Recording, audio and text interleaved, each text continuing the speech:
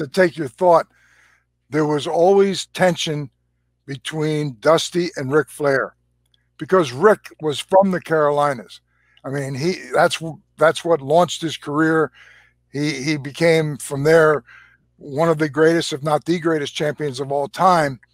But what would happen is that Dusty, the one thing that they would say about Dusty is that Dusty has to go over every night, and with Flair, he would go to Jimmy Crockette, and or he would go to Jimmy Crockette and say, "Oh man, business is good now, but it's short lived. We're going to die because Dusty's ego is out of control. He's beating me every night. After he beats me a couple of times, what's left?" And so, I would get with Jimmy Crockette, and because I would hear Rick in the locker room on our side, and then I would hear Dusty on the other side too, because I had a good personal relationship with Dusty. So I understood the big picture that we had to have balance. And it was hard for me to go to Dusty and rein him in just because that's not how our relationship was framed. What I could do was go to Jimmy Crockette and say, Jimmy, and this is not something I would do every week. Excuse me. It's not something I would do every week. It would be maybe once every 6 months that all of a sudden that I'm hearing Flair in our dressing room every night talking about, oh, our business is going to go down the toilet. Dusty's beating us. He's beating us, his ego. And once he beats me, how are we going to get the heat back? So I'm having to listen to that. And then Rick would, kind of say, well, can't you talk to him? And I didn't want to say, yeah, I can, but no, I can't. My relationship was not such to Dusty that I could sit him down and so I had to do it in a subtle way to go to Jimmy. And about every 6 months it would happen, maybe a little bit longer sometimes. But I'd say, Jimmy, can I have a couple minutes of your time? And he'd say, yeah, come in, close the door. And the conversation would stay just between him and I.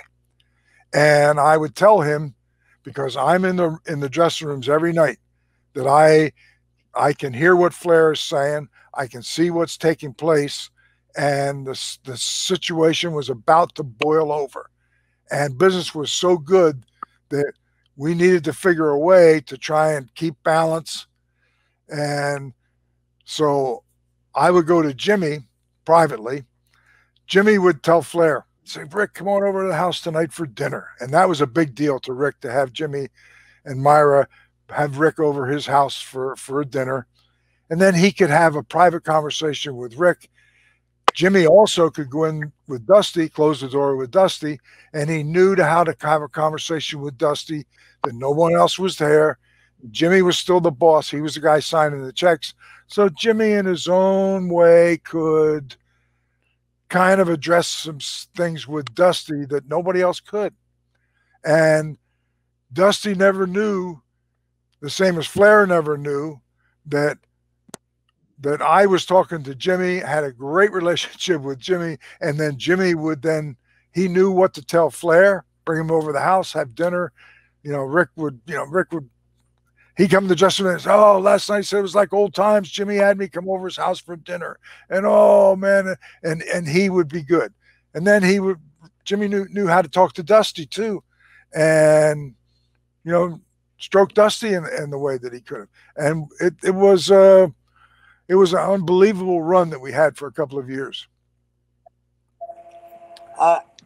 Here's something. I wish I had read Dusty's book before he passed, because JJ and I love Dusty, and you know what he's talking about, how he had to go over there and smooth things out.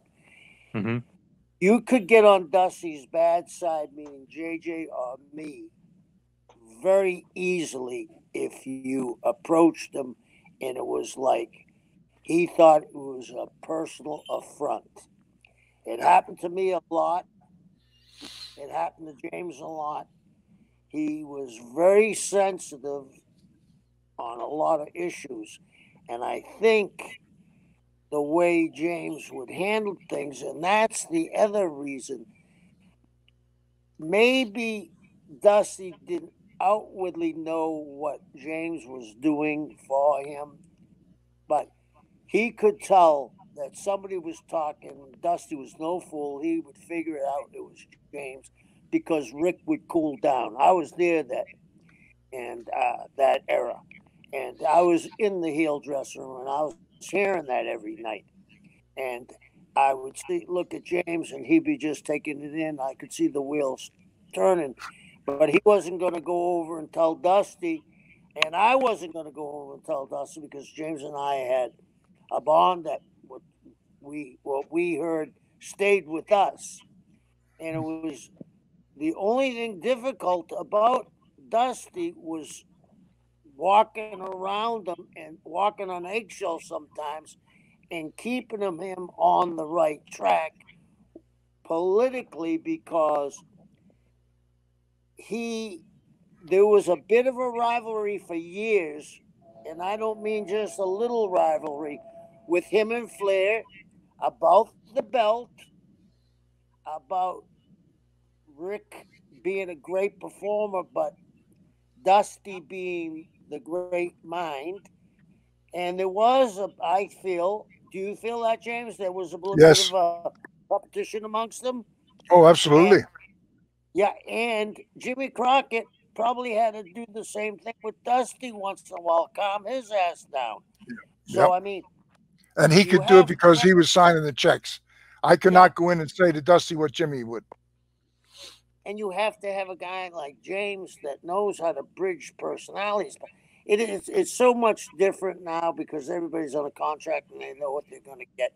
I mean, guys, if back in the day, if you were working with someone and you found out that he got $100 more, there was shit to be paid. Thank you for watching the Hannibal TV. Please like this video if you enjoyed it, and click the subscribe button to not miss any of our latest shoot interviews, match videos, or news updates. Support us on patreon.com for $1.99 a month to watch our full shoot interviews ad-free and help our channel grow. Follow us on Twitter at the Hannibal TV for instant updates.